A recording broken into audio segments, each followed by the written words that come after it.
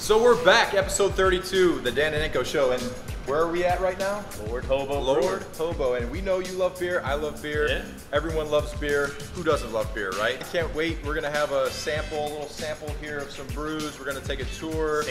Samples. Yeah. But we're gonna be responsible like we always are, right? Yep. I'm gonna meet another guy with a beard coming in the show. His name might be Dan as well. Might be. We'll see. Would it be little? Dan's twin. Or, yeah. Stay tuned. We're gonna have a good show. Check it out.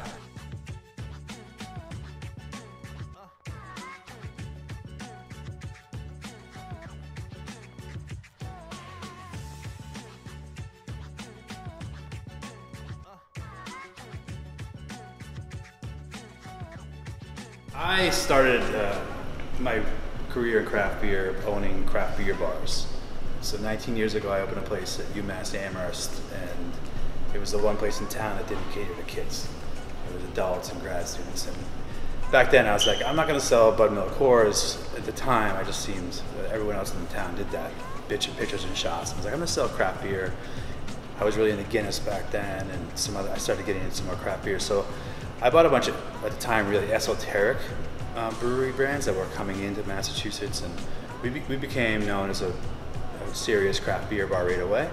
We won best beer bar in the country in 2005. So we opened in 2002, and then Beer Advocate, based on the rating system, named us the best beer bar in America. I thought, all right, I want to put world-class IPA on every shelf. And so that's essentially the mission of this place was, let's put a good beer totally available everywhere. And as soon as I walked into this building, I said, this is it. So it's 46,000 square feet. It's a lot more than I needed at the time, but I had ambitious growth goals, and I figured eventually we'll need the space.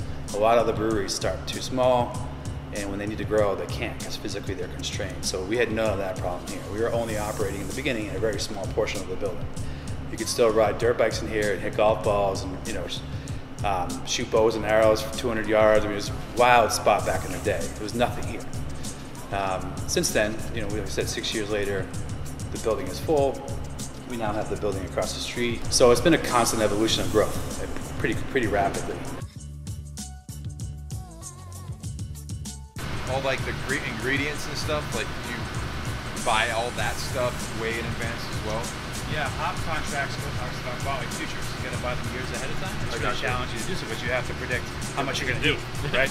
And there's no way to really tell that. So 6 years ago, we're buying this much, and now we buy this much, and then if we're off by 20%, either way, we can be pretty. Does hops go bad, or can you store it in there? They're better fresh, but with their cryovac and kept cold, so a year or two is fine.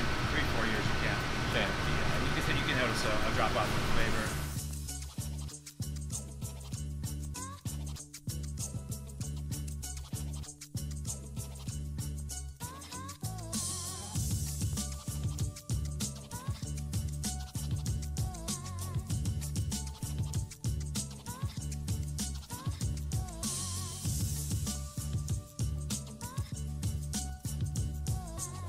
It does, at full speed, a 12-ounce, 250 cans a minute, essentially perfectly. And this will run 365, 24/7, really 364. It needs like 1 day of maintenance a year, and we'll never outgrow this.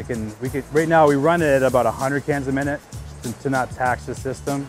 Plus, our cardboard box erector can only handle so much volume at a time, but very happy with this machine. We originally had a small 4-head filler where oxygen could get in the beer and screw up the beer long term.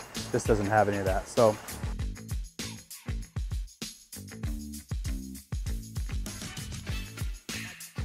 Just line up all those and have someone run and try and... this is really, when you fall in this, it really hurts. Does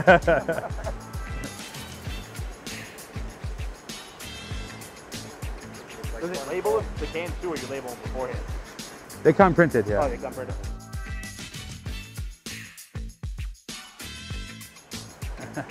So we will be able to drink from a tank as well. So that'd be cool. Yeah. Let's drink from the tank, not you.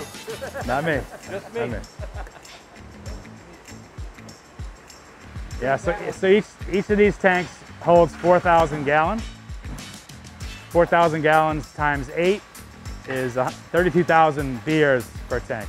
Wow. Well, you have to take them out and wash them every single night and everything, or in between each run? Yeah, they get fully acid bath between every batch. What would you say the total amount of every tank in this whole thing, what do you think like all these tanks cost? Oh, they're $65,000 a piece. 55 a piece? 65 a piece, yeah. That's a 63 Impala, another 63 Impala mint. There's a lot of Impalas in here. They keep going. Wow. Yeah, if you drank 10 beers a day for a year, you would still have room left, you still have beer left in the tank. And that's just one of them. And you would have sclerosis of the liver. And B350. So the cool part is that, that is a pretty elaborate canning system for a lot of dough. This is where we keg our beer. It was like a $50,000 unit 7 years ago, and it's able to run by one person. And so draft is 50% of our business. Yeah. And it all comes out of this one little unit here. A lot of breweries start with something smaller than this. We started with a 40 and then added that to the repertoire later. So was that the first unit? Yeah, the first tanks ever were on that far row.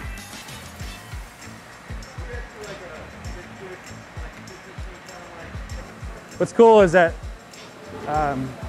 you can, when you're here drinking a beer, the garage at night, the garage is open, so you can walk out here and just, you know, not a lot of breweries you can see the entire factory, well, with a beer in your hand, you know. Yeah, that's cool. You guys drove it to where you can only walk to like here. Yeah, exactly. You guys want to jump up on the brew deck for a sec? How you doing, Daniel? Good, man. I want you to introduce to, this is Rob Ninkovich. Hey, Rob, how you doing? And Dan O'Brien. This is David Smythe, one of our brewers.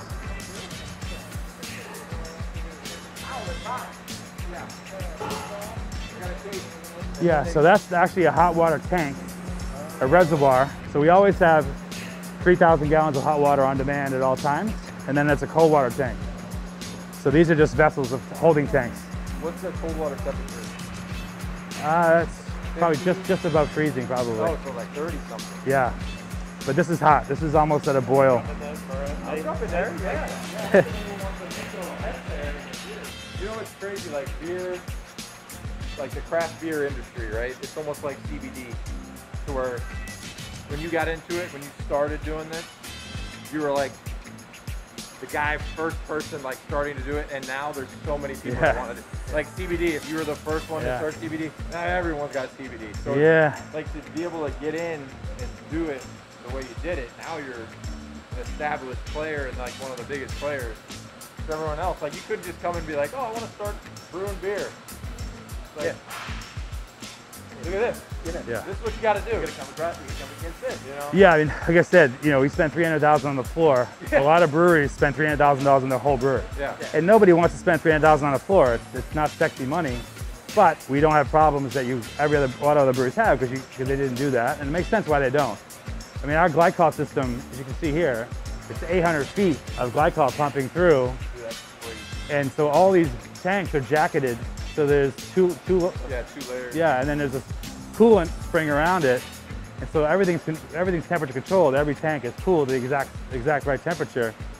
But look at the farm of plumbing we had to build. So everything's controlled temperature here. So like the building itself. It doesn't matter what ambient temperature is. The tanks are always the same. If we ever lose power, which has happened a few times, because once the temperature rises, you're screwed. Yeah. This is a hop doser. This is how we dry hop beer. So we add a bunch of hops in here, and it pumps it up, and the beer runs through this like a filter of hops. Cool.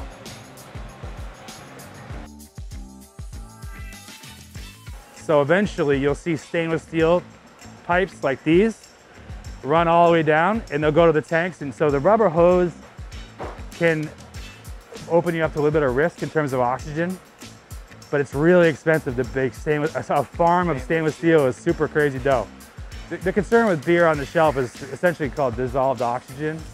And you want your DO numbers, it's a parts per billion thing, and you want your DO numbers to be sub 10, 20, and as long as you stay under 30, the beer shelf life is really strong. You go above 30, oxygen will eventually destroy the beer.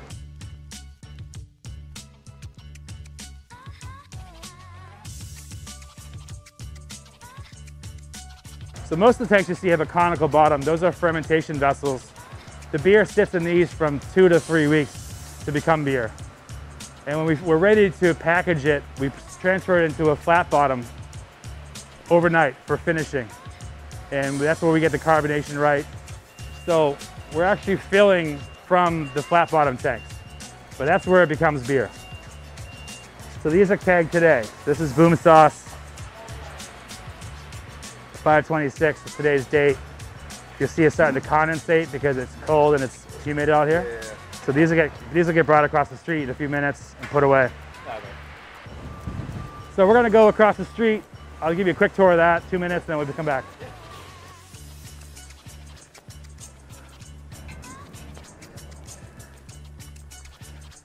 Morning, guys. Johnny, his last name is Monet, and he's the money guy.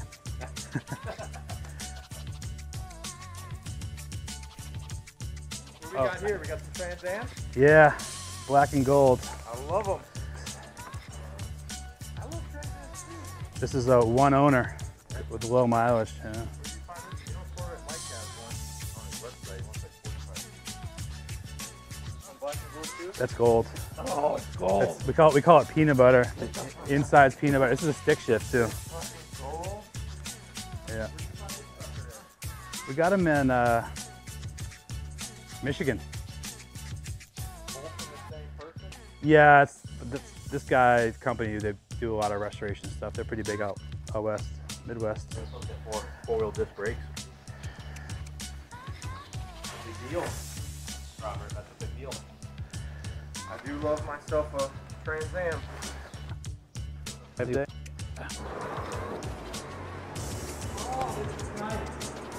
Right? So, depending on what day of the week it is, this might be full or empty. We're shipping beer constantly. So this is that 12 pack I told you about. Oh, yeah. And so this is the one that's a pain to load. Yeah, they got a... But we sell a metric shit ton of this. I mean, it's just a great... That's a good thing to get though. You get, Yeah, you get yeah. It's an Imperial Stout, yeah. It's really good. Yeah.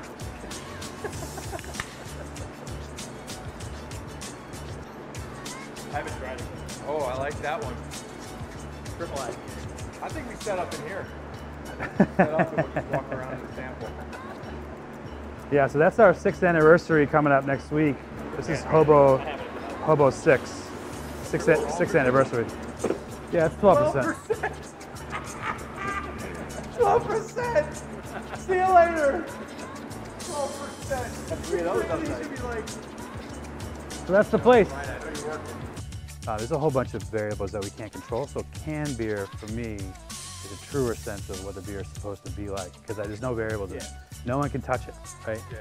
So if I want to know how our beer is doing in the field, I taste all the drafts because I'm curious about how that place is doing.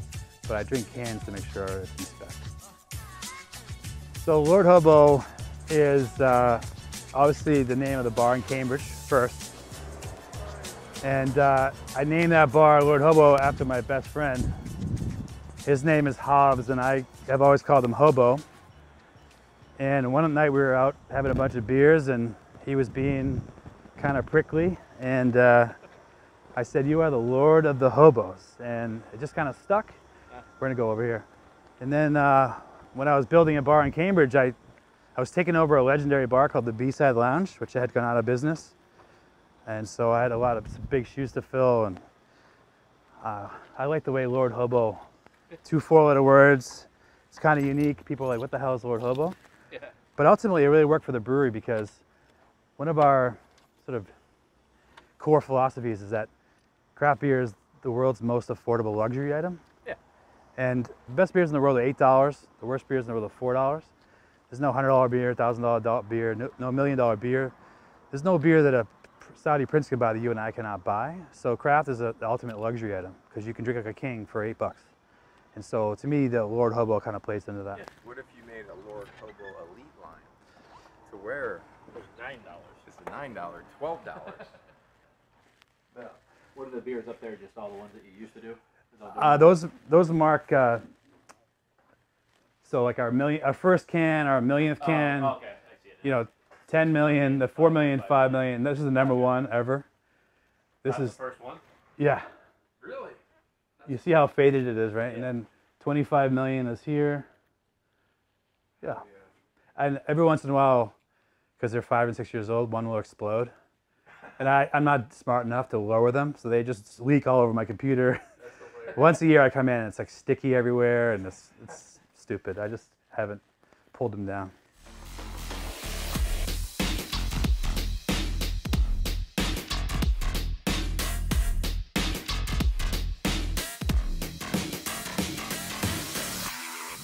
So we're back, the Dan and Ninko Show, episode 32, at Lord Hobo, having a beautiful Juice Lord, which I love. Never had that before, right? I've never had this, and I am presently very, very happy because I'm here with, sorry, we need to intro properly. We're here at Lord Hobo with the creator, the owner of Lord Hobo, Daniel. Thank you so much. Thank you so much for having us, Dan. Good to have you guys. It's weird to be surrounded by glorious beards. So much ginger. Even though it's a lot of ginger. You got beard envy, right? You know what though? Like, you have a very nice like ginger beard, but like this Dan's ginger beard is like swagged out. Like he's got the freaking diamonds with the braids in. Like the dude's rolling with the hat, flat bill, kind of like how I like to roll with my hats on. But anyway, you got beard envy though, right? I can't see his arms though, because I know you got the tats. You're tatted up too, but you got the tat. I'm pretty clean. Tat. Well, hey, guess what? You don't put a bumper sticker on a Ferrari, so you know we're Ferraris, obviously. But we had the tour, really, really awesome. I love the story, how things just come to be, and listen, when you have a successful business and you create something like this, it's not by chance. It's by hard work, dedication, blood, sweat, tears, waking up every day and basically bleeding beer. So I guess my question to you is, besides beer, what is like another thing that you love, that you're passionate about? Yeah, I think I've always been a car guy. Yes. You know, that's why he's on the Dan and Ninko Show. Because guess what? Car guy. Yeah, I grew up in the projects in Everett, and those things always seemed unattainable to me. Yep. And so when I'm single and no children, so I can. There's no one to tell me you shouldn't do this. I'm told often. And I kind of wish there was, to be honest with you, because I wouldn't be so reckless with my retail therapy problems. But yeah, cars are just. I don't totally understand what it is about cars that draws me and draws a lot of people in general. But yeah, but the first paycheck I made from my first bar, I went and bought a used S4, a 1-year-old used S4. It was a 2001 car. I bought it in 02, and it was a 6-speed, and it was 250 horsepower, and had Alcantara seats, and I was like, and I think it was like 30 grand at the time, which is mind-blowingly expensive to me at the time. And I drove that car for 100,000 miles until I destroyed the transmission, and then I bought a newer S4, and I just sort of started that journey, that process of car stuff, and I've lost a lot of money over the years on them, and now the last few years I started to make money on them, so it's become it's a passion project for sure. Well, you don't lose money on pure joy, so that's the one thing. If anyone can take this from Ninko, listen to this advice. If you love something, you want to have fun with it, go spend some money on it, enjoy it. If you lose a little bit, it's okay. What's the price of joy, right? When your foot hits that accelerator. That's fun. I mean, yeah. That's fun. I've lost a few. It's like I won't get it. I won't get into like, I might say like, oh yeah, I got my money back. I didn't get my money back. But anyway, so what do you think when the first thing that comes to your mind when you think Corvette? Can I do this? Can I do this? Can I do this? Why do they make it with fiberglass for so long? Yeah. Old man. Old man. Oh, so you think old man? I think just like America. Like I think of Key West and the Margaritaville, blue hair, flowered shirt, I think of blue older hair. guys with not too thinking, many buttons buttoned. Hey. And the hair's a little bit too long to look cool. but they're pulling it over. Yeah. I mean, Joe Biden, but they'll be electric. Biden loves Corvettes. I also think it's he can't drive it anymore. They're going to outlaw Corvettes. White guy American dream. Yeah, I'm Croatian, but yeah, I mean, I think of a Corvette as like if Dan's going to disagree because he'll think like McLaren or Lambo, but like when in 2008 when I felt like I had enough money to get a car, like a sports car. I had no money at the time. I mean, it was my second year. I had torn my ACL. I wasn't really on a roster. I never started a game. I really didn't have a future in the NFL, but I made sure to buy myself a 2008 Corvette, silver with red interior. And it was like the best thing that I've ever, like, it was the best purchase. I sold it. My dad enjoyed it. Kept it at my dad's house. But I just think, like, when you're a kid, and I used to go to the car shows, I'd look at the Corvettes all the time. And I don't know, that's just like my thing. I just love I love Corvettes and I love Impalas. You don't like Impalas either. But I looked at us. Chevys. How do you not like Chevys? That's un-American to not like a Chevy. Well, I mean, most Chevys aren't even built in this country now. That's. I'm talking about like 63. You know, a 65 Vet and a 63 Impala were made in the United States. That's all American steel, baby. But where's the McLaren made? England. That's not American. Yeah, but when I hit that accelerator, that car just sits and goes. Oh man! And nobody thinks, like, you know. Have you ever seen a McLaren parked in a handicap spot? I've seen plenty of Corvettes in a handicap spot. Listen, you're trying to, just because of that bumper sticker comment, I know you're a little bit upset about that, because those are permanent and they last forever. Lots. I mean, they're awesome. I like the cross, the Celtic cross. I mean, that's because I know your heritage, and I wouldn't mess with you because the Irish temper is something fierce. But here's a question as well. Have you been like a sports fan? Because I know you weren't originally from Boston, correct? Yeah, I grew up in Everett. Yeah. Oh, so Everett, you're born and raised in Everett? And then Medford, Malden, Revere. Okay, Ipswich. so basically you're like Shore. New England through and through. Yeah. So last year being like the first year in 11 years since 2001, we saw the Patriots not have a great year and not win a division. Like, obviously you're from Everett and you've been in New England your whole life. What do you think about the Patriots in 2021 with Mac Jones and where they're at right now? So, I mean, obviously they're super, super deep. They loaded up, and it's been nice to see. And it seems like a master plan in terms of cap space and the guaranteed money. And because the cap came down, I feel like they were able to pounce on opportunistic signings. I actually believe in Cam. I think, 6 years ago he was the best player on earth.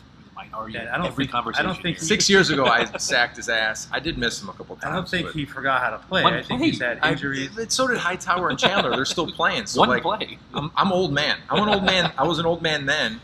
They were young men. You missed them twice in one play. Well, I got held on. Let's not talk about my shit, okay?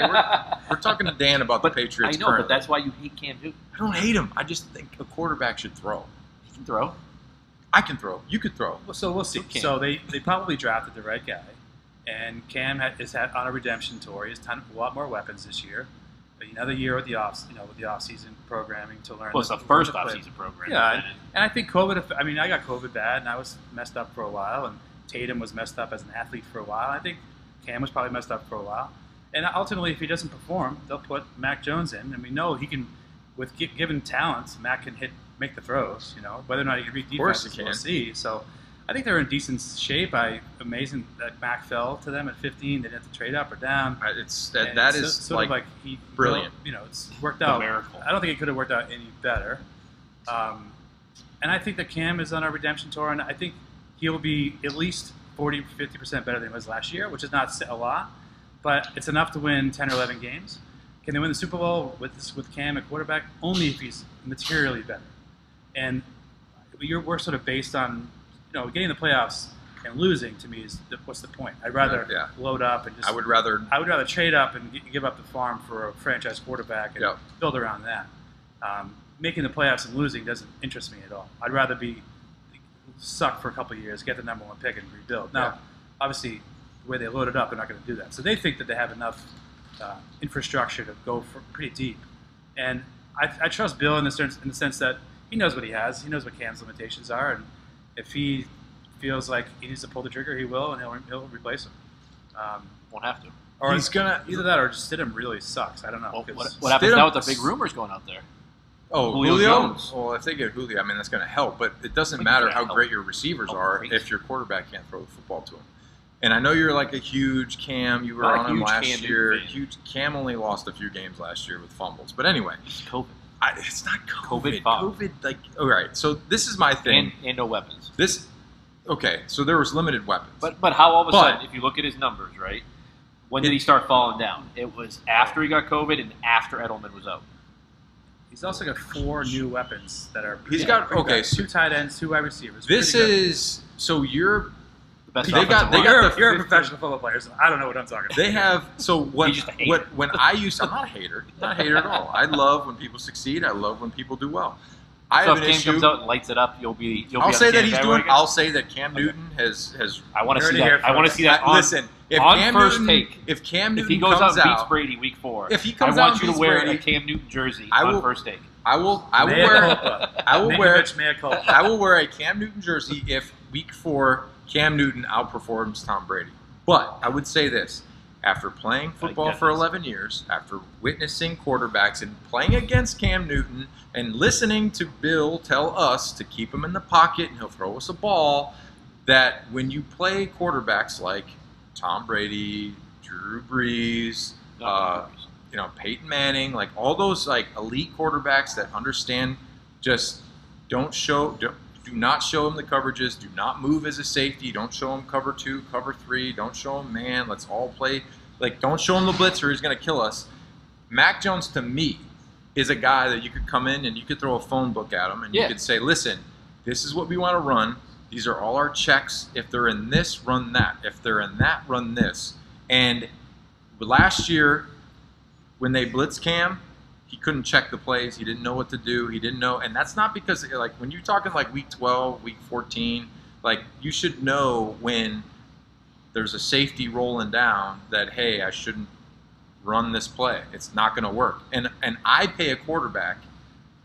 Every team should pay their quarterback to put their team in the best play possible versus what the defense shows them. And as a defender, But what he gives you in other areas, though, with that he running can't run threat, anymore. Yes, he can. You know he can't. He's like 11 rushing 12 touchdowns. touchdowns. Yeah, but that was like within the 10-yard. But that's what you I'm need, talking. though. No, you want a guy, short, 4th and short, though, he's money. except for And he Seattle. also had no weapons.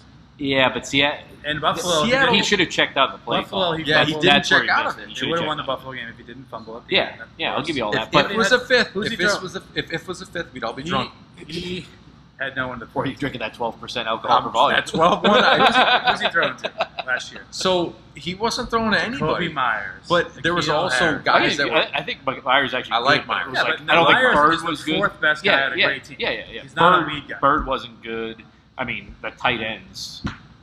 I mean, They had Big- one. the- you could have taken the 3rd string tight end from any other team, and they would have been the number 1 tight This end is on the team. this is what I like about Mac Jones. In 2021, if you are a college kid that's on a big D1 school on a full ride, and you are a sophomore or a freshman or a redshirt say a redshirt sophomore, Yeah, he should have and left. you see there's 3 guys in front of you that are all first-round talents, and you're not going to get a shot to play until you're a 5th-year senior, Yeah. and you stick it out, to me, he has the mentality of a guy that competes, that's not afraid to compete. Most people these days are like, I want to go play. I want to transfer. No. I want to go. And you see all these quarterbacks, they go from school to school to school, and they go to a place where they know they can play. Mac Jones stayed at Alabama, waited for his time. Tua got hurt, Listen, came in. You can like Cam and like Yeah, Mac well, Jones. that's what I mean. Like Mac Doesn't mean Jones. It's not either or to me. Mac Jones is the franchise. But I honestly believe that Cam, if he has a decent year, better than decent year, can be a viable option for a couple of years until Mac is ready. But you I don't don't mind if Mac accelerates that program. I don't mind if Mac becomes a starter in week 4. I just don't think we're totally fucked because Cam's a quarterback. Yeah. So my thing is that you don't draft a 15th overall quarterback to pay Cam. If Cam has a great year, You pay him $7 million. Cam.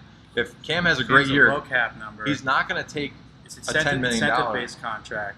But Well- Mac's the 15th pick, but he's also the 5th quarterback chosen. He Yeah. wasn't a 1 or 2 or 3 or 4. Yeah, right? yeah. So he's not going to be paid at the high end of that market. He was the leftovers on the plate, honestly. He should have And been the everyone 3rd pick, but Should I think he was the 2nd or 3rd best quarterback in the draft. But I he think was the second best week quarterback. 1, 2022, he's the starter. People Week 1, get caught 2022. up, especially coaches, because most of the coaches and scouting department people, they've never played a down of football. learn football through flipping through pages and watching film, and they fall in love. It's like, Jimmy, I love you, but when I was at Purdue, I had my dorm room. The guy next to me, Jimmy, good friend, he's my godparent to one of my children. Garoppolo? No, Wozni. But anyway, Close. he's got his master's in math. He does algorithms for investors. He like figures out where you invest your money and like blah, blah, blah, blah, blah. But he's a big nerd. He loved like hanging out with the athletes. He loved hanging out with the football players. A lot of these coaches, they fall in love with what the look of the guy looks like. Yeah. Oh, this guy's 6'3", big, strong, fast, runs a 40, 4.4. But at the end of the day, the guy doesn't play well. So, for me, it's not falling in love with like measurables and what a guy looks like. Because when Cam walks on a field, look, firsthand, I'll tell you, when I saw Cam walk onto the field, we were playing them in Carolina. He walked on. I said, I'm not gonna be able to tackle that guy. That guy's huge. What are you talking about? He walks on. He strolls on. He's walking on. But then he says a prayer. Please don't throw an interception and don't suck today. Oh, stop it. Then he goes out there. Please win another MVP. Please go 15-1 again. Oh, please, if there's a fumble in the Super Bowl, I will not just stop and let the other team get it. Because listen to this. I want to tell you this too. I've seen a ball right there on a field. I look at it. There's 10 other guys that are all looking for that ball. When everyone's going for that thing, and you're going after it like you're trying to, it's like the most desperate thing that you ever could want, and you're trying to get it, that's intense. Because as you're coming in, you have Bill on your shoulder. Yeah. Pissed that the ball's on the ground, first of all. Jesus Christ! I got to get that ball first is going to get some sort of credit in the locker room, right? So listen, I was at the bottom of the pile, and I had a ball like this, and I had dudes like wrenching on my like side fat, trying to grab my nuts, like ripping at my fingers, and I'm just sitting there like, get off of me, get off of me. There was like 30 people on top of me. I know there's only 11 on each side, but anyway, there was so much weight on me I couldn't even breathe, and I was tired at the time. It's a scary situation. Yeah. But it doesn't give him a pass in the Super Bowl because it's a Super Bowl. That ball's on the ground. You got to go get that ball. I don't like the knock against Mac, saying he had so much talent around him, right? So that's his fault. That's his fault. Yeah, he's still got to make the throw. That's like saying Pat Mahomes has got Tyreek Hill and Kelsey. Well, that's the thing is, or you could say, okay, all the talent around him. Then why did Waddle go like 7th? Why did Devonta Smith go 5th? Yes, and you can also see what happens when you don't have a line. Yeah. So he had a good line. He wasn't pressured up. Then he was look at Patrick Mahomes in the Super Bowl last year, running for his life, right? What did Kansas City do? Sign the 2 best offensive linemen available as free agents for monster contracts. It's like, well, you look at the Patriots; they have the best offensive line in football now. That's why I think Cam will succeed. Well, Ted Karras is a backup. It's pretty good. Yeah. But that's why Cam will succeed because he has the best offensive line, the best running back group, the best tight end group, an improved wide receiver group, and then the other thing that's very improved, the defense is now going to come back as a top-tier defense in the NFL. Defense is stacked. Yeah. And you just have to hope that if they get Jones, though, their offense goes from like a B+ to pretty serious. It's an A. It's an A if they get Julio. So are they Super Bowl contenders if they get Julio? See, that's like a question. That's awful. That's a fan question. That's an ESPN question because you'll get asked that if you're on first take Super Bowl and they trade for Julio Jones. The first thing question you're going to get from your producer is, and I'm going to say, Super Bowl contenders? You're a Super Bowl contender if you take all that talent collectively and perform. But because you can have a talented roster. It's Bill Belichick. Think about 2007. That 2007 roster was the most talented roster you could ever imagine, and they lost the Super Bowl. They lost one game, though. They lost. Yes, you can always lose a game. I'm saying, are they contenders to go to the Super Bowl? 100 times, they would have won 81 times. Yeah, but I'm just asking, are they contenders? I feel like I should fill this up. I'm going to fill this up. Yeah, it's the pink candle right All right, I'm going to go straight. Can you see me? I think it's not going to see me. I'll be right back. I'm going to fill this up. I'll be right back. He's the biggest Cam hater in the world. That's what I deal with every single week. All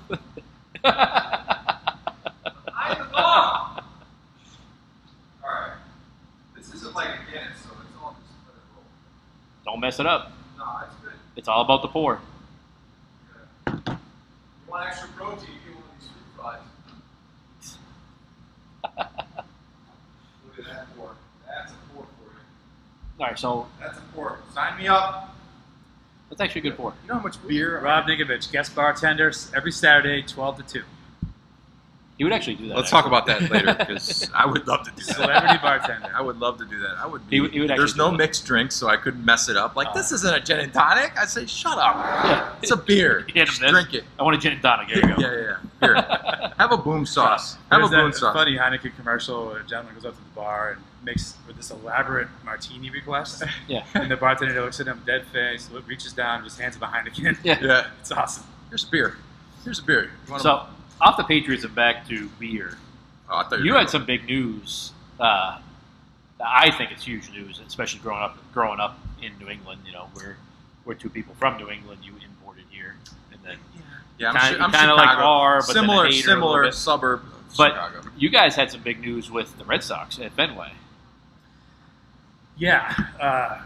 We sell a beer we make called 617, right? So we trademarked 617 a couple years back.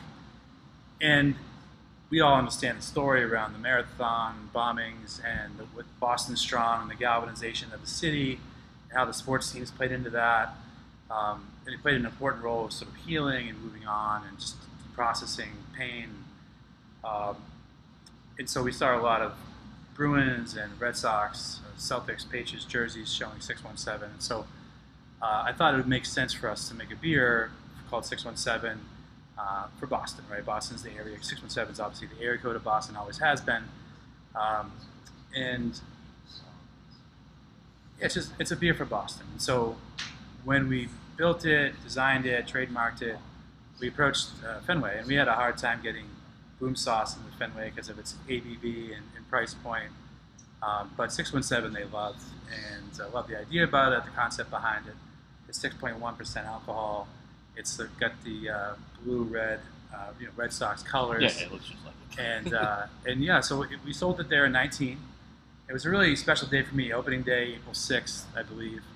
We rented John Henry's box that day, and I invited my father and uncles and cousins and a bunch of coworkers and some of our best clients, customers, and it was an amazing day. Just growing up in the projects, my grandparents didn't have any dough.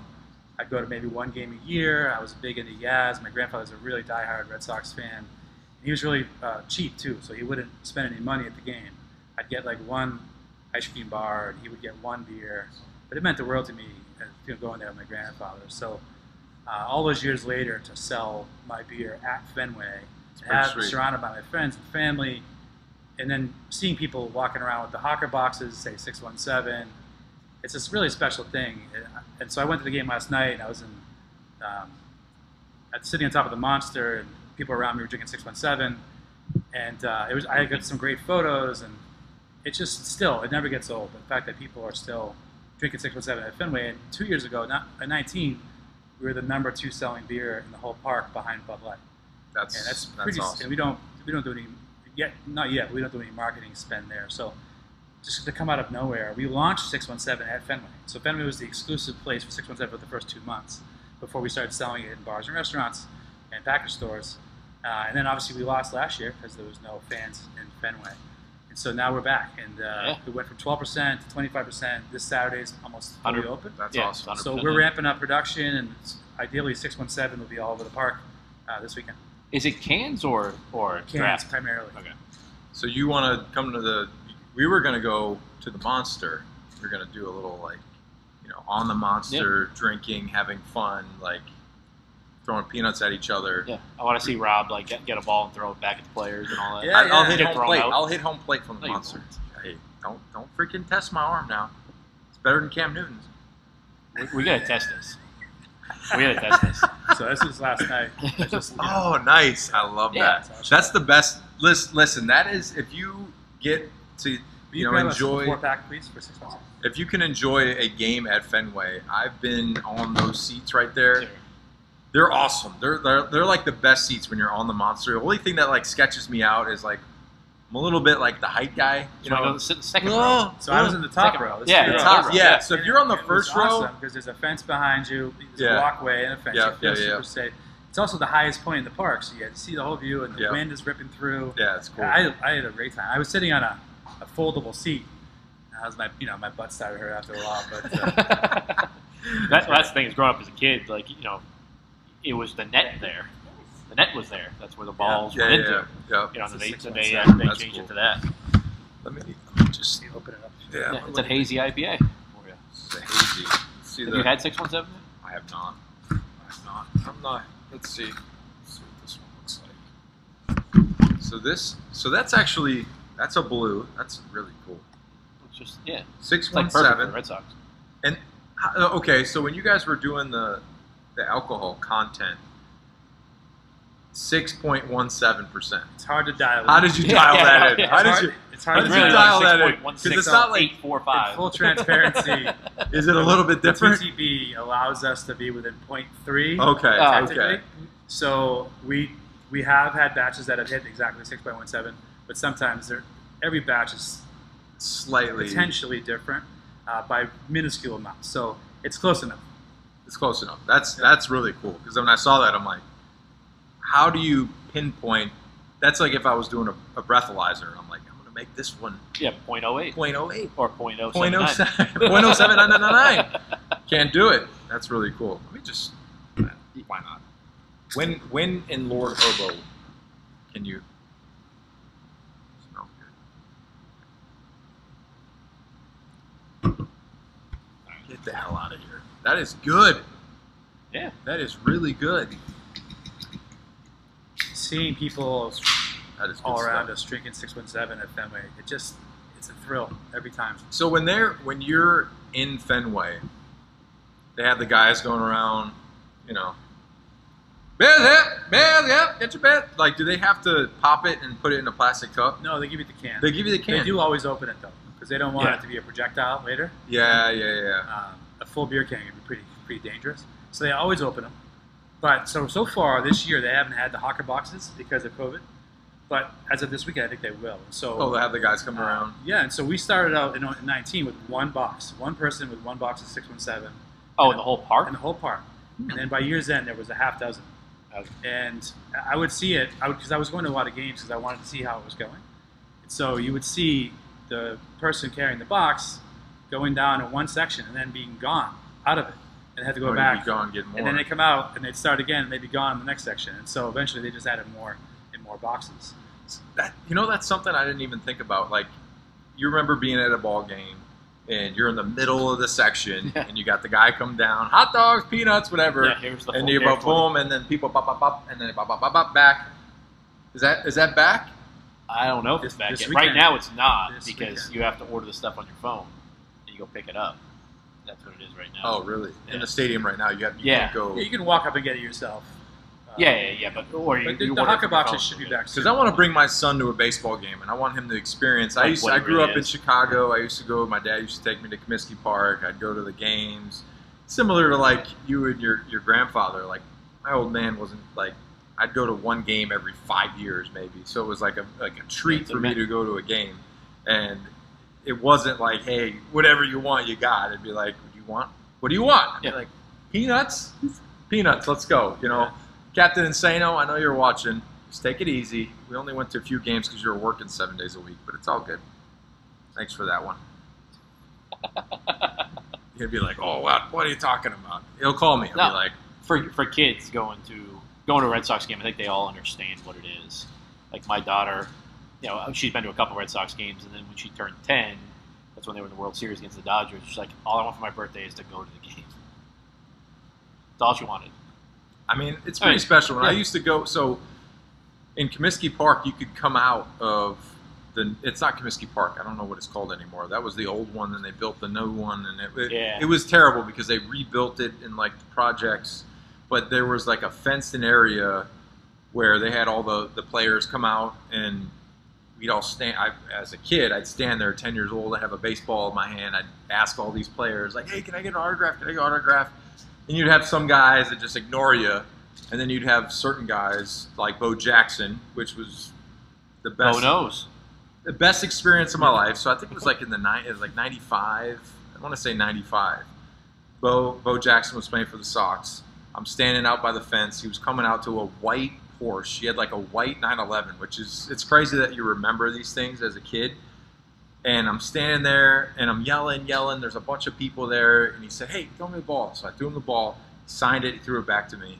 And like, as a professional athlete, when I was playing, that's kind of the, I guess when you're a kid and you see a kid and he's asking for an autograph, I would never turn down a kid, like no matter what.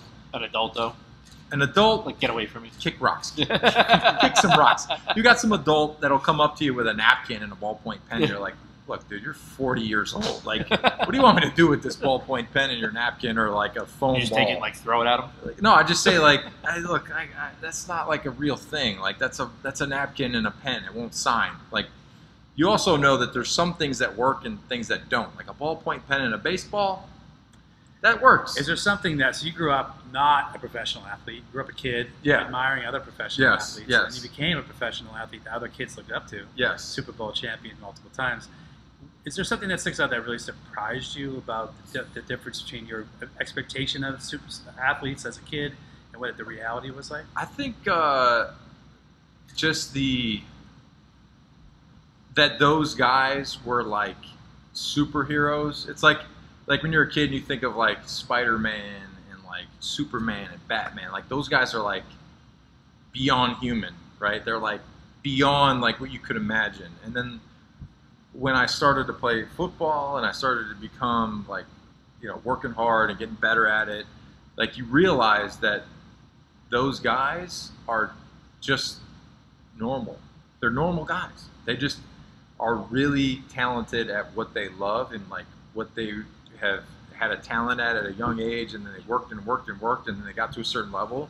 So when I was able to be a professional athlete and I would see a kid that was like, you know, a perfect example would be like 2009 when I got to the Patriots. They still had Randy Moss and they still had Junior Seau, and those guys to me were similar in a sense of when I saw Junior Seau and he was like right next to me, I'm like, same feeling. I'm like, I'd be like looking at him, I'm like, oh no. So how was it with John Lynch? What do I say? Well, John Lynch. I mean, so when Lynch came in 2009, he was older.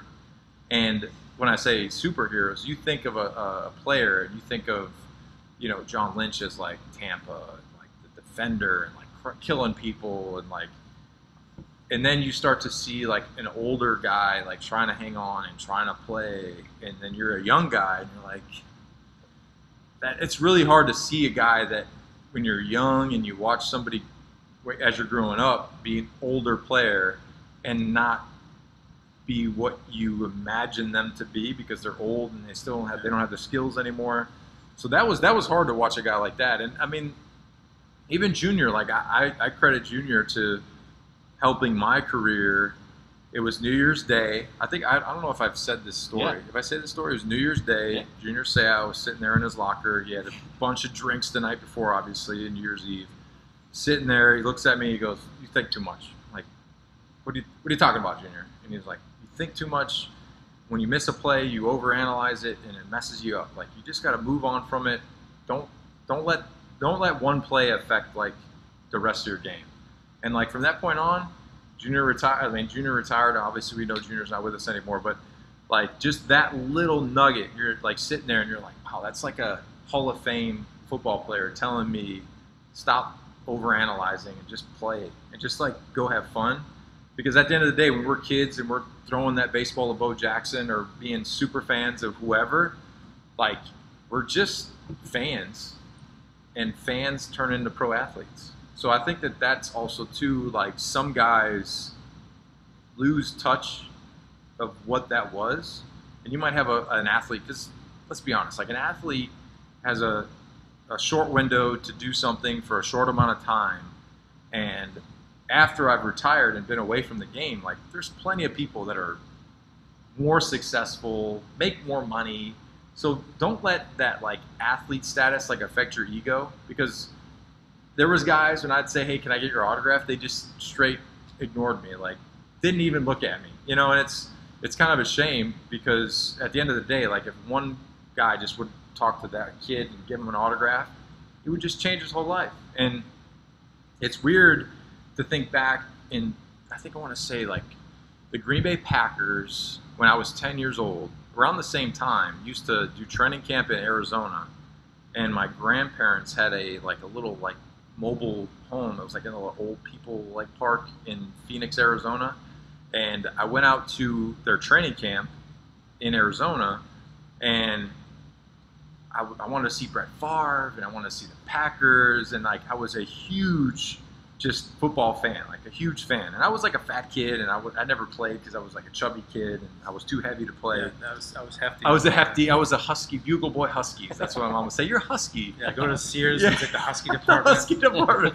I was a husky kid, so The truffle shuffle. my mom would say, "You're not fat. You're just thick." I'm like, "Thanks, mom. You're a big bone. You're a big bone." Yeah, I'm like, "I'm not." Yeah, thanks, mom. I'm fat, actually. Yeah. No, the kids call me fat, mom. But anyway, so they had John Yurkovich was a guard for the Green Bay Packers, and now he works for Yurko. He works for the ESPN in Chicago. He does the radio stuff, and there was training camp. He's Croatian, so his last name's Yurkovich. I'm Ninkovic. I say kako si, which is how are you, and he said dobro, which is good. And I have a picture of me and him. I had a T-Rex T-shirt on. It's I could probably pull it up for you. So it's just so weird because years later, it was after 2014, I'm doing an interview with ESPN Chicago, and it's Yurko. I'm like, "Hey, do you know we took a picture together?" And he had no idea. Of course he wouldn't. But one of thousands of pictures. Yeah. I'm gonna pull it up. Couldn't believe you were an athlete. While you're pulling up, I think it's time to take a break. Okay, let's Come do back. it. So we'll take a break here, and we'll be back in a few minutes. I got a pretty big question to ask Dan here. Big questions.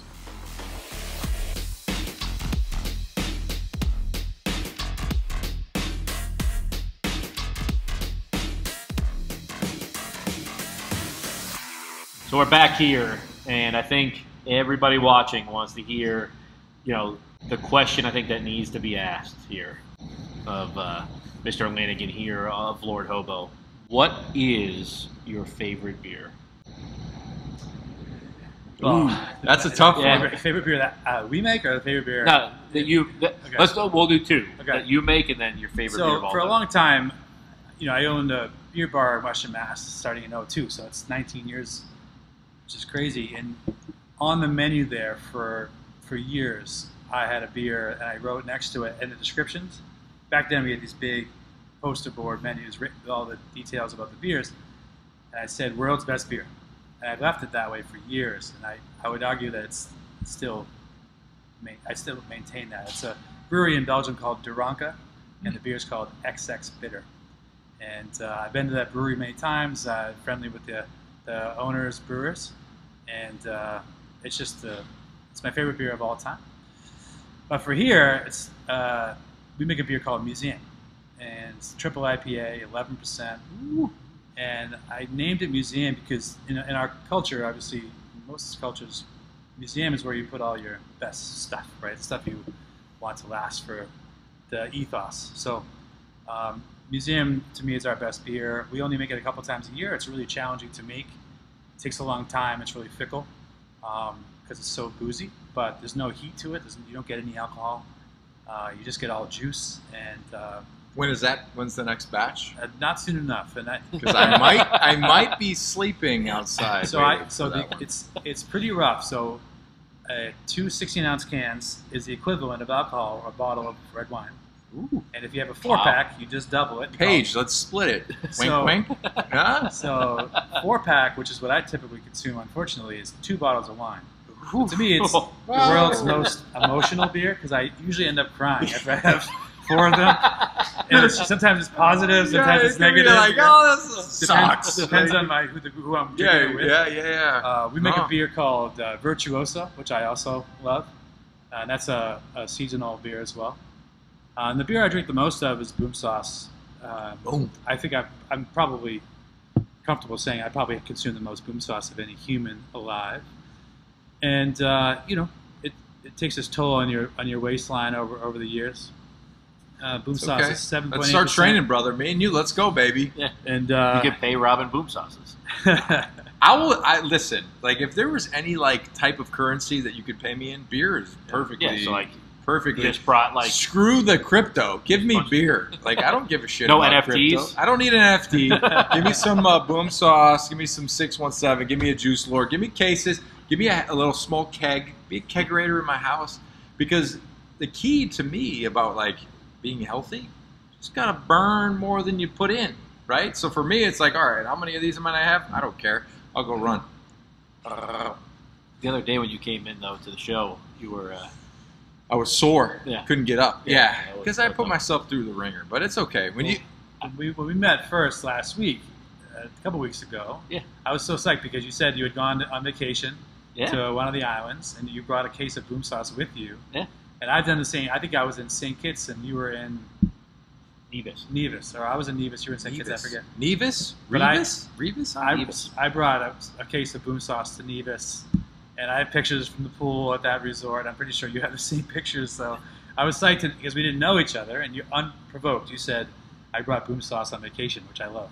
Boom sauce is really good, but you turned me on to the boom sauce Galaxy, which is, I mean, it's different than the boom sauce, but it's The Galaxy is the hop that is Yeah. the sort of unbelievable. the coolest, sexiest hop these days. It has been for a couple of years, and it gives you all that juice character, that great aromatics, and so we double dry, or really triple dry hop boom sauce with Galaxy to make Galaxy boom sauce, and we'll do that with some of our core beers. We'll add different hop profiles in the dry hopping to create different aromatics and flavors. So Galaxy boom sauce is one of our tap room releases. It goes out into the world for a month or two, a year, and then it disappears. So it's kind of fun because you got to get it while you can.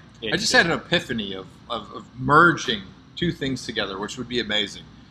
I'm not talking about dealerships and drinking. I'm not talking about that. I'm talking. Can't do that. Can't do that. I'm talking the Dan and Ninko show, maybe creating themselves a little studio in the Dan O'Brien auto world where we were going to do a little spot with a little tap room of Go with that. maybe some boom sauce, maybe some juice lord, and Lord Hobo, and we could have Dan on the show because he does love cars as well. Yeah. I Go think with that. that would be a great marriage. So you're gonna sleep there? Depends on if Paige is mad at me or not. You know, if Paige gives me some shit about the That's Impala, that's what Uber's for. you know? We'll put some museum on tap. that's what I'm saying. Yeah. I hope one day to open up a small bar and only have one tap and have it in a museum. Oh, really? That would be amazing. 2 glass limit per customer kind of thing. So, growing up, I'm going to put Captain Insano on the spot. Like, back in the day, when I was about 10, 11, 12, I used to get off of school, I'd come home, I'd jump on my bike, I'd go to Harry's bar, my old man would be down there, I'd get a Coca-Cola, I'd get a Okie Doke popcorn, and I'd play the poker machine, and anything I won, he would just pay it back to the bar. But I don't know if that's legal anymore, but I was about 10. But I always ask my old man, say, Dad, like, what do you want to do? He's like, I want to open a little pub, little Ninko pub, just small little spot, locals, couple beers, nothing crazy. I mean, that sound like to just have one tap and just have people there to like mingle and have fun and sit you down. You can't come decide what you want. It's just, You just whatever you want. Like It's you there. can't. It's just that. Yeah, so Yeah. there's that that. famous bar in New York called McSorley's. I think it closed actually tragically, but they had 2 beers, light or dark. Yeah. That's it. Light or dark. Yeah, and there was no You seat, had no seats. You had a choice. stand, and it was like a wonderful bar. It was around for a million years. Two options, and so I think owning a small. I got my first bar in Amherst. It was 12 bar stools, 40 seats total, and I could run the whole thing myself. It wasn't too busy. I could pour, I could run the car, take the cash, sweep, clean the bathrooms, all do it myself. So that was fun. It was neighborhoody, but even a little bit smaller than that. Maybe a place that holds like 20, 25 people, one tap. Yeah, and just it's museum. and you only open like 4 nights a week from 4 to 10. That's it, Something yeah. like that. And the rest of the time you don't care. But just a place for your friends to come and hang out. Game is on. That'd be a it's cool spot. Yeah. Passion project. Probably built in your backyard. Where do you live? I'll be there. In Seaport, yeah. See, well, maybe not there. It's $1,000 a square foot. So Well, I'm building, yeah, maybe more than that now. Yeah. currently building a huge place in the Seaport. Oh, nice. Yeah. Awesome. Definitely talk about that. The patio. Yeah, Yeah. where's that going to be at in the It's Seaport? a couple hundred yards from Harpoon. Okay, So if so you go down Harpoon, I know to the Harpoon's hard at. right, Yep. and then there's a new building there. We have the first So floor. past the where's the little like venue that they have the concerts and stuff. Yeah, the pavilion. It changes names every 3 minutes, Yeah, but yeah. it's a different bank every 3 minutes. Yeah, past the pavilion, So past new pavilion, building. We have a 9,000 square foot patio. It seats, sick. it seats 500 outside. So Yeah, one of that's the awesome. largest patios in the city.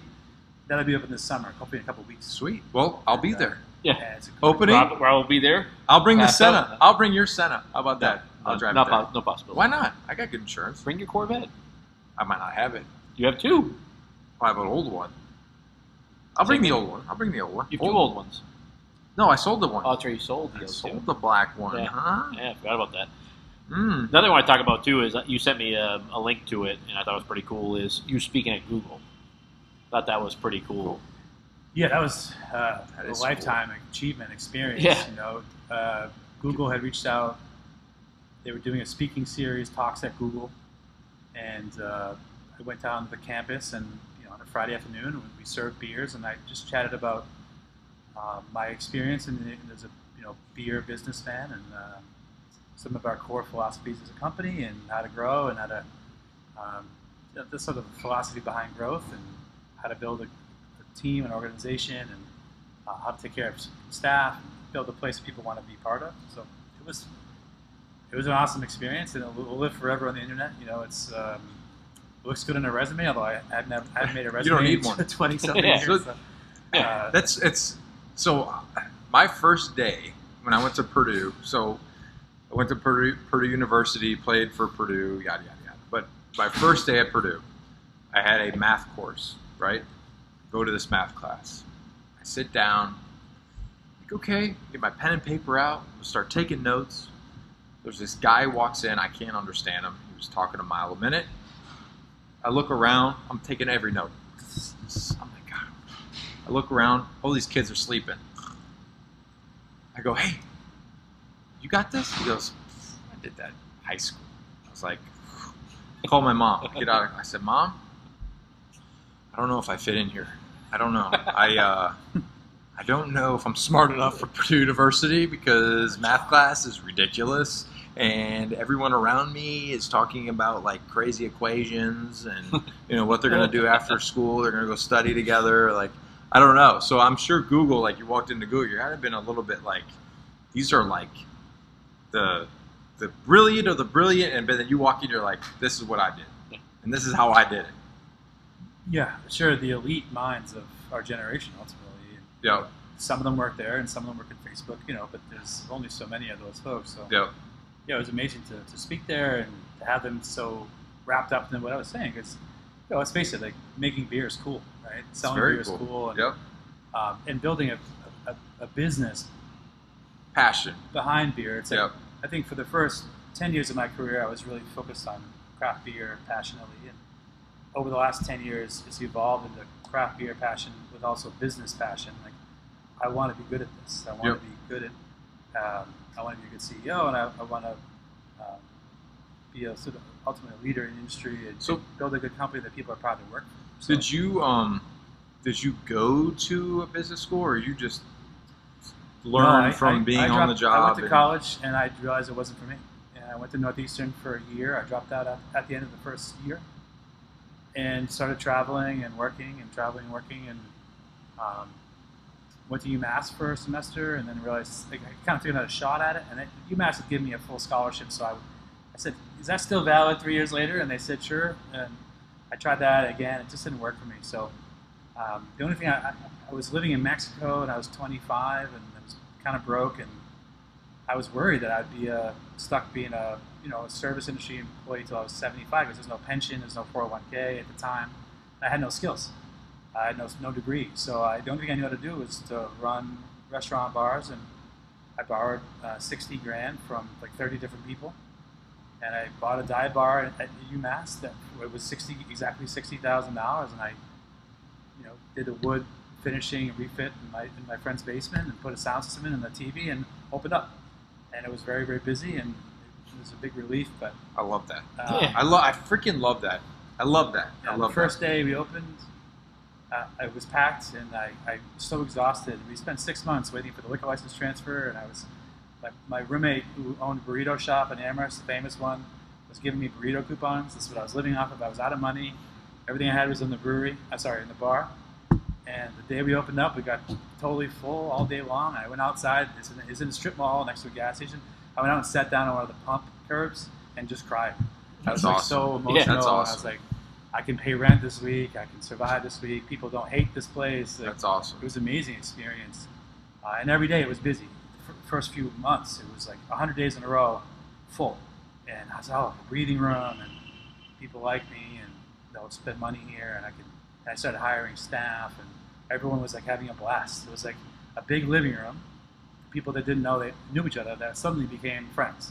That's It cool. became like a real community center. And there's a lot of, I'm 19 years later, it's still there. I sold it to my college roommate, he still owns it. It hasn't changed. Nothing. That's cool. Not a drop of paint spent in there. It's awesome, it's authentic. But I have people who met there, who have children, who are now almost old enough to go there themselves. Every once in a To have while, that first Well, let's boom not top. date ourselves every once in here. a while, Yeah, yeah. someone on Facebook will hit me up and say, I Yeah. just want you to know I met my husband or I met my wife at your place in 2004, and we now have a 16-year-old, and we just drove by the bar, and we were like, we met there, we Yeah. just want to thank you for opening that place. That's stuff like awesome. that. You ever have somebody be like, I met my chick there and she took half my shit. You asked- She's got her boyfriend's driving Yeah. my goddamn I car. take no responsibility for that. Yeah. No, I really love those. I love that passion and how things work, because like for me, I can only take like my own experience, Dan's experience. I mean, Dan, your first dealership, like you were like, this is what I want to do. You freaking put your nuts out there, and they were either going to get chopped or it was going to work out, and it worked out. Yeah, I think I had like $5,000 left in my account That's after it, like doing it, and it was You all bet, of you it. bet on yourself. every Yeah. successful business or person. Granted, there's a few where they'll say like, "Oh, that was like my family." Whatever. Yeah, a lot Granted, of there's it, going to yeah, be some yeah, family, yeah. because for me, right when I retired, I started working with Boston Private Bank, and I'm not with them anymore. But when I started working with them, I would always ask like, "How did your company come to be what it is today?" And I would say that 99% were I took a mortgage out on my house. I slept on the floor. I was in the office every day.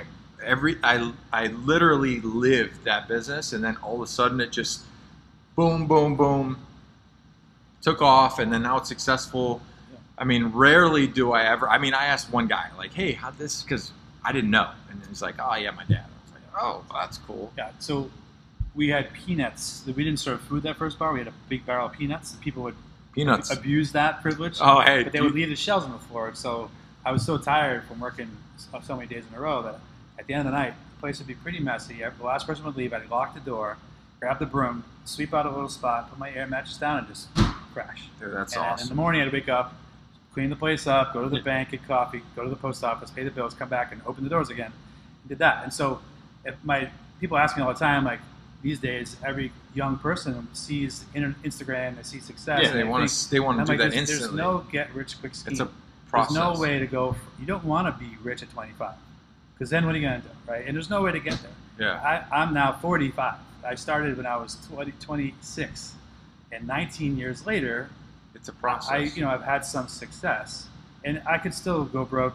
some success. And so, but it was it's like a long hockey stick. Yeah. The little curve. So it's straight, and then after 20 years, it starts to get a little more exciting. Yeah. And I would say, your real earning years for most people that have money, and we're going to talk about wealth and growth, business. Most of the money you make in your lives is from 45 to 55. Yeah. Everything else then is like it's sort of a triple A. You're Yeah. just testing yourself. Unlike until some people. you actually know what you're doing.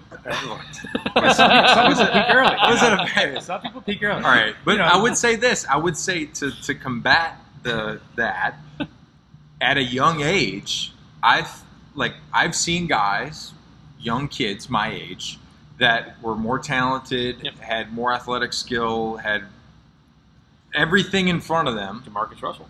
but they just didn't have the same makeup of I'm going to get up early, I'm going to sleep on the floor, I'm going to freaking do whatever I got to do to make sure that I literally cross every T, dot every I. And when you do that, like things slowly snowball. Because when I was living in 2007, I was living in Miami in an extended stay hotel for the whole season on practice squad, like walking in every day to the hotel, living in a hotel, living out of a Tupperware bin in my truck. Like, I didn't have a house, I didn't have a wife, I didn't have kids, I didn't have I literally lived in a hotel and lived out of a bin, and I would go to the laundromat and do my and everyone thinks like if you go to the NFL, like, no, I played for the Dolphins, but I was on a $70,000 practice squad salary. Like, I came out of college, so I had no money. So it's like I was paying, I think it was $3,000 a month in hotel bill to like stay in a hotel. And if I didn't have the mindset of like, I'm gonna beat whoever I see in front of me, like this is a challenge. Like, this guy is my competition, not only like offensively, but like this guy is in my position. What do I have to do to be better than this guy, to be better than him and to succeed? Then I don't know what I'd be doing right now. Like, I might be like, nothing against it, but like I might have been back home and being like my dad was a welder, like I would have been welding steel or been an iron worker, and like you can make a great living that way. But you know, for me, just like in your process and in your process, like it's a choice of should I sacrifice right now, or do I sacrifice my whole life? And for me, it was like, I'm going to sacrifice every day. I'm going to bust my ass. I'm going to lift. I'm going to run. I'm going to make sure that the guy that I'm going against, I'm beating. The guy that's next to me, that's like in my. Like I used to go through the roster, and I think people, if you're listening to this, you should do this. If you're competing for something, and if it's beer, if it's cars, if it's dealerships, you list your competition. I used to list the guys on my roster. I would say, this guy's 6'3", 255, a little bit slower than me, 5'10", 5. Like, I'm faster than him. I have more instincts. Like, I got to beat X, Y, and Z. And if I can beat X, Y, and Z out, I'm going to be the starter. So, you know, I think that as a whole, when you can become successful, and for me, it was at 24, 25, 26, 27, 28, 29, 30, 31, 32, I retired. Like, if you can do that in that short amount of time, but then you take that and you take the mentality and you move on to the next thing, like it's a competition within, what do I got to do to be better than that? Yeah, you're competing with yourself. It's like, what do I got to do to be better than that? It's like, I'll be on the Peloton. My wife will be like, why are you killing yourself? I'm like, because I'm not going to let some freaking 50-year-old from Indiana beat me. You know, like, it's like an internal, I want to be better. I want to be better. And I see a lot of people now, and I talk to my coaches like from the past all the time. And like you were saying about like a young kid and Instagram and that stuff looks like, I could put a picture of like a row of Lord Hobo, like all these taps, and go, this guy started with 60 grand. They think, nobody knows, like, 60 grand, I'm good. Like, it's 60 grand borrowed from people, sleeping on a floor, sweeping, doing your bills. That is what success eventually is, but it's not instant. It's not like today. It's not. So my nephew, Cam, if you're watching this, Cam, he's 18 years old. He's going to college. And I said, look, if you want to go try and play football, you got to bust your ass every day. You got to lift weights. You got to freaking run, because there's kids in this country that they might not have to run as much. They might not have to lift, and they'll be stronger and faster than you. But if you just keep that everyday like mentality, eventually it's like a snowball that if it was just a big ball event, it's already rolling. But if you're small, you got to like work at it, and then slowly, then you catch up to those balls, and then boom, you're like already better than them. And like, there'll be people that I'll go back, you know, I used to go back home and I'd be at the local bar. There was a bar back home in Chicago, and like all my high school friends would be there, and I was in the league, so they'd be like, Ninko, like, dude's getting money, like, you're rich, like, I'm living at home, like, I wish I didn't quit in high school. I'm like, dude, it doesn't matter. Like, if you would have played high school football, you think you would have been in the league right now? Like, get out of here. Yeah. You know, like, it's not about when you were young, like, just thinking that I had the ability to make it. It's when you're young, having the work ethic to chip away and chip, and then start with 1, and then you go 2, then you go 3, start with 1, then you go 3, 4, 5, and then you start seeing the progress and how things work. And I've seen it firsthand. I know you've seen it, but it's not over with. It's not just I made it. You never arrive. You never arrive. You never arrive. And if, like, You're Tom always Brady, in if I process. called Tom right now, if I said, hey, Tom, like, do you feel like you've arrived? Like, you're there? He would say no. Like, I want to do more. It's like a sickness. I love, we all love Tom, and I think he gets a little bit too much fluff and pop pieces about it. But I'll say this. My favorite quote from him is, and I don't know where he got it, but I didn't come this far to come this far. Yeah. I think about that a lot. Like, I didn't work this hard to get here. I got here so I could get somewhere else, and that's always going to be the case. You don't ever actually make it. You don't ever arrive anywhere. You're always going to strive for more, whether it's quality of life driven or financially driven or health driven. Like, you don't stop because you're like, oh, okay, I have enough money or something, right? Yeah. Or I've reached enough success, or I have enough dealerships, or I've won enough Super Bowl rings. Like, you're like, okay, that was that chapter. Now what's next? How am I going to dominate the next part of my life? Yeah. And that might be just I dominate at being the best at the beach. Like, it depends on what you define as quality of life. But you never get there. I think. And a lot of the younger folks have this idea of what success looks like, but they don't see the hard work behind it.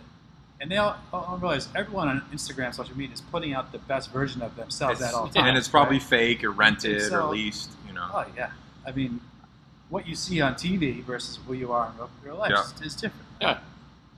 I think the hard part for an athlete, which I can see an athlete having a problem with trying to change what they know. So, like, for example, when you were 19, 20, 21, 22, like, you were in an industry and then you said, like, this is what I can do. This is what I know.